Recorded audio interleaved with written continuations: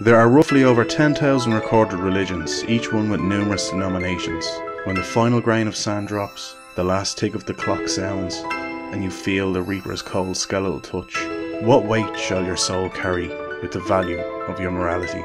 This is True Neutral.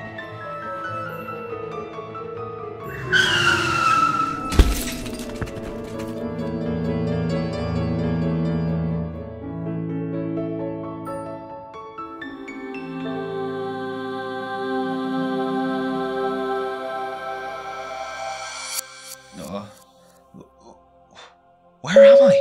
Congratulations, you have just died. Please stay calm and a representative will be with you in just a moment. Sorry, what? Hello there, Mr. Smith. I'm Angie the Angel. Why don't you pop into our office? Please, come inside. Okay. Now try not to panic. Take a seat, and I'll explain everything. You've died, but don't worry. Myself and the handsome Devlin here. Thank you, Angie. You're welcome, Devlin. We're going to get you to your afterlife right away. Okay, I thought you just got sent to St. Peter and he has your name in the book. Not exactly. Oh God, I'm not going to hell, am I? Is that why you have horns on your head? Are you the devil? I'm a devil. Myself and Angie are representatives of good and evil. We shall determine your afterlife based on your morality and belief religion. What if I'm atheist? You're talking to an angel and a devil. Nobody's an atheist after walking through that door. Fair enough. This is a morality watch. It calculates the decisions and actions taken in your life, taking into account circumstance, environment and culture. Think of it as divine judgment. Your hand, please. There you go. It's a bit tight. Calculating morality for Universe 1, Milky Way, Rhinorm, Earth, Human, morality result, 50% good, 50% bad, neutral, no advised action, refer to soul's death, thank you. Let's try that again. Recalculating, result, same as before, neutral, we don't make mistakes, again, refer to soul's death. Well, that's never happened before. How strange. What do you mean strange? I'm definitely not bad. According to this, you're half bad. What? That's insane. I'm not bad. What's considered bad anyway? Well, there's numerous things. Lying, stealing, not washing your dishes and shared accommodation. Not washing your dishes can get you sent to hell? Well, there's different scales of bad. If you left the washing up for 2,267,709 times, you'd go to hell. But if I was to do the washing of my dishes 2,267,709 times, I'd go to heaven? No, you just not gain any bad morality. Correcting a mistake doesn't gain you good points, it just negates the bad one. What if I was to do my flatmate's washing 2,267,709 times? Then you'd be an enabler. Oh, this is ridiculous. I'm a nice person, never killed anyone. Not doing bad doesn't mean you've done good. You've never killed anyone, but you've never saved anyone either. Not true. I saved a young boy, a toddler, right before I died. Really? What did you save him from? He was about to get run over by a car. Angie, get his file out. What's that? The complete history of your life, organised into alphabetical, numerical and chronological order, also colour-coded.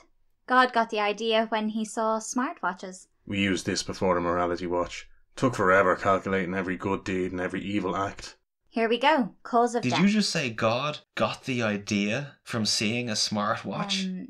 Yes, I did. Well, I'm not an expert on religion, but from my primary school years of reading Alive O. What's Alive O? It's a book that tells you about God. You mean like the Quran? Or the Bible? One of them? Yeah. Sort of like the Bible, but a lot smaller and had pictures and crosswords and stuff. Puzzles? In the Bible? That's a great idea. Thou shalt not bear false witness against thy 9 letters down. It's an Australian soap opera. Neighbour. Oh my goodness, it is fun. Sorry, can we just get back to God getting ideas from humans thing? What seems to be the problem? Well, I thought that God is an omnipotent. He can create everything. God can create anything, yes. But how do you create something you don't know? God's all-knowing, though, no? Well, he knows everything he's created, but the creations make their own creations, and there are a lot of creations now. So what you're saying is God has absolutely no idea who I am, what I've done, or even the fact that I exist. Well, God is very busy, being the most important entity this side of the universe. This side of the universe? The universe is really big. God could hardly manage all of it. So this omnipotent, all-powerful being that the human race has argued, debated and fought wars over since the birth of Christianity is actually just a regional manager. Well, you fought a lot longer than that. Christianity is only 2,000 years old. So Christianity is wrong. No religion is truly wrong. They all have bits and pieces of truth, and they all encourage you to a purposeful life. And that's the meaning of life, to find purpose? The overall meaning of life itself is birth and creation. No, Angie. I think what he means to ask is, what is the meaning of life as an individual? Oh, that's easy. Whatever you want it to be. Your life is yours and only yours. You only have one. Oh, I think I'm gonna start crying. Look, don't think about it. You're dead now anyway. It's all over. Finished. The fat lady has sung. A physical body you have no more. No point worrying about it now. You'd enjoy the afterlife anyway, if you've been good. Let's see here. Cause of death. Hit by car while saving toddler. Well, that should get you some good points. I think we can send you to heaven. Well, I feel a lot better now. Phew. 1 second, let me see that. No, I don't think we need to read anymore. Section 6, Article 5. Honestly, lads, I don't think we need to read. Well, Mr. Smith. Care to tell Angie the method you used to move the child out of the path of the oncoming vehicle? It's not as bad as it sounds. What? What is it? Tell me. Yeah, John, tell us. I drop kicked him. What's a drop kick? It's when you jump in the air and kick with both feet. What? Why did you kick a child? I still saved him. Yeah, but did you do it to save him? Or you just took advantage of the chance to kick a child? Well, the outcome is the same. It says here he lost some teeth. How awful. They were probably baby teeth. They'll grow back. We'll just say the actions nullified themselves out. Agreed. So what happens to me now? Now? We have to go through every single word in your file and calculate your score manually. But what if the score is the same? That's never happened before, so... So let's get through these files.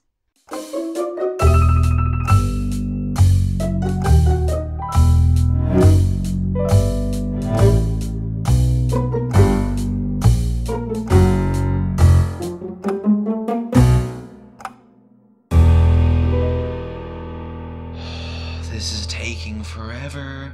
Believe me, we're more bored than you. It's a lot of fuss, bother, and itch. Hello? Hello? Say again. Really? Oh, okay. Yeah, yes, of course. I'll be there straight away. Okay, myself and Devlin are going to pop out for 1 second. Won't be a second, John. Do you know what this means, Angie? Well, no more paperwork for a start. Paperwork? We're going to war, Angie. We're summoned to head office. Front lines of heaven and hell. No on our luck. There won't be a war, Devlin. Head office isn't like that. Have you ever even read the Bible, Angie? It's like 1,000 pages and the writings are really small. Angie, the end times. Elam's wrath. 7 seals, 7 trumpets. The world's trial. Who's Elohim? Angie, you've never heard of the Great Tribulation? The end times. God judges the earth. The great dragon descends. The Satan will They've been rule the talking earth. forever. What, Satan? I wonder what they're I talking thought about. his name was Satan. Angie, I'm gonna put this as simply as I can. God will judge every soul living and dead from the beginning of creation. Those deemed good will ascend to heaven in everlasting paradise. And the bad ones will go to hell? Worse than hell. What's worse than hell? Sheol. Eternal nothingness. Existence without existence. No pleasure, no pain. A single second in there and you'd wish for a burning pitchfork up the arse just so you knew you existed.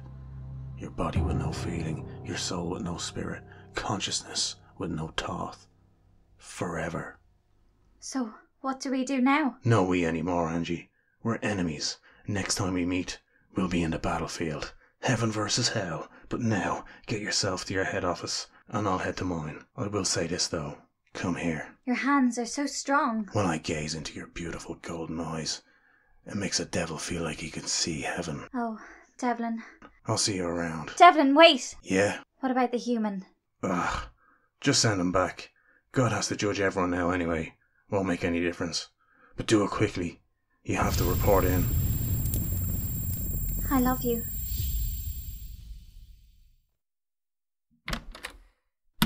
Good news, John. You're heading back to Earth. Sure you don't want to send me to heaven? As much as I'd love to, your final destination needs to be agreed upon and signed by both myself and Deb. Can't you just bring him in for a second? He's out at the moment, very busy, and I need to get going as well. Loads of changes happening very soon. Or redecorating or something? I can't lie because I'm an angel, but I can't tell you because if you knew what was going on, it would invalidate your case and you'd be unable to enter heaven or hell. Oh, why? Why is that? Well, if you knew what was happening, you'd definitely try your best to get into heaven.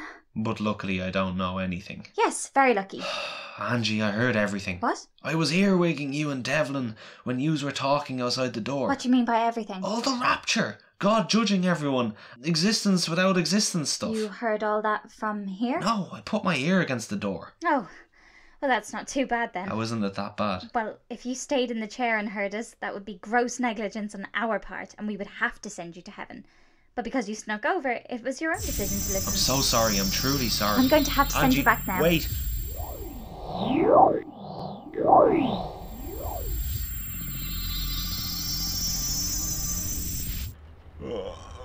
Oh. Oh my God. Oh, it was just a dream. Christ on a bike, that put the fear of God into me. Wait, what's... Why do I have a watch? Is that the morality watch? Oh, it was real. Balls. Oh, give it a rest.